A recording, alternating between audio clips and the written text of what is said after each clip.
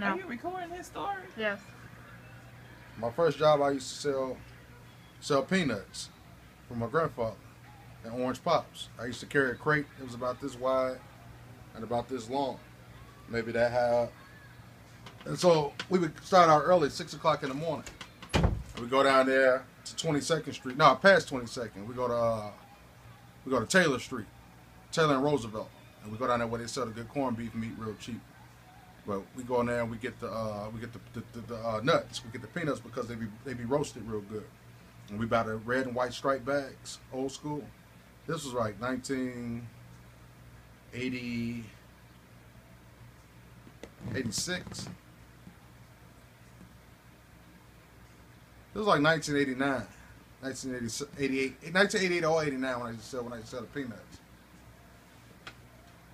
Okay? And I just like to help him out. You know what I'm saying? He get the big block of ice. We chop it up. He break it up with an ice pick.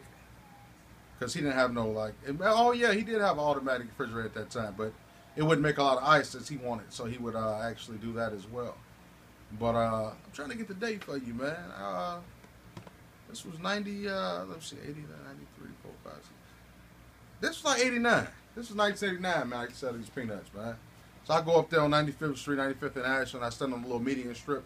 You have to stay on there to stay safe because you work at the traffic light. And I have my regular customers. A lot of people there come by. They might buy 5 bags from me. So right there, I made $5. You know, oh, yeah. I think my bags was $1 a piece, so I made $5. But see, I had on my tray could hold 60 bags of peanuts. So I would sell the whole 60 bags. I had $6 in my pocket. Go back to the car. I walk 4 blocks back to the car. Pick up another 60 bags of peanuts.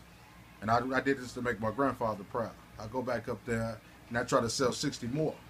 But I never could sell another 60. I would always come back with about 10 or 15 bags. So through the whole day, I might sell about 100 bags of peanuts. So I make him $100 right there. And then he sell orange pops and he sell coconut candy and peanut brittle. And then he make another $100. And not to mention, he was already making money. You know what I'm saying? So out of all that, man, he only paid me $8, man. Maybe $7. At the most, he could give me $7. So I make him $100 and he give me $7. And I'm the one. Yeah, I'm cooking in the sun all day. That's my story, man. That's my first job, man. The end. The end.